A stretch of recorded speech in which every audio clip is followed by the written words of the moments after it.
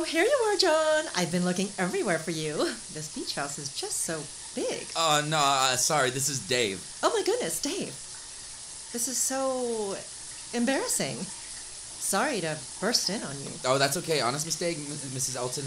Dave, please, enough with this Mrs. Elton stuff. I told you it's Maria. Now that you are a partner of John's firm, I imagine we'll be seeing a lot more of each other.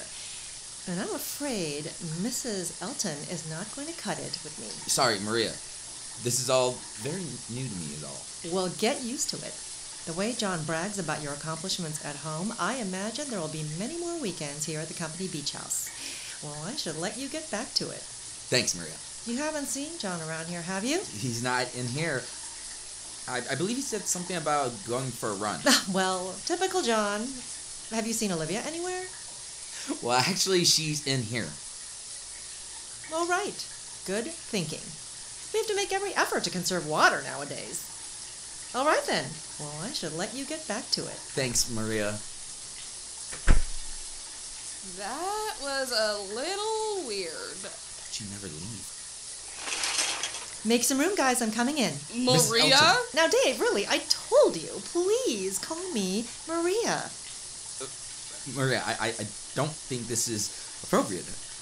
Oh, pish posh. It's a Platonic shower. Water conservation truly is an important issue. I don't think Mr. John, is going to like this very much. Olivia, dear, can you soap up my back? Dave, really? You can't hog up all of the hot water.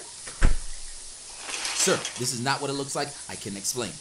It looks like a Platonic shower to me. What needs to be explained?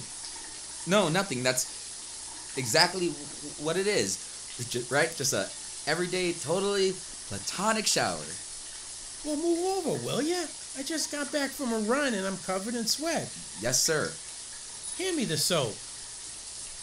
You know, Dave, I'm as proud to have you at my side in the courtroom as I am to have you by my side cleaning yourself in my shower. Thank you, sir.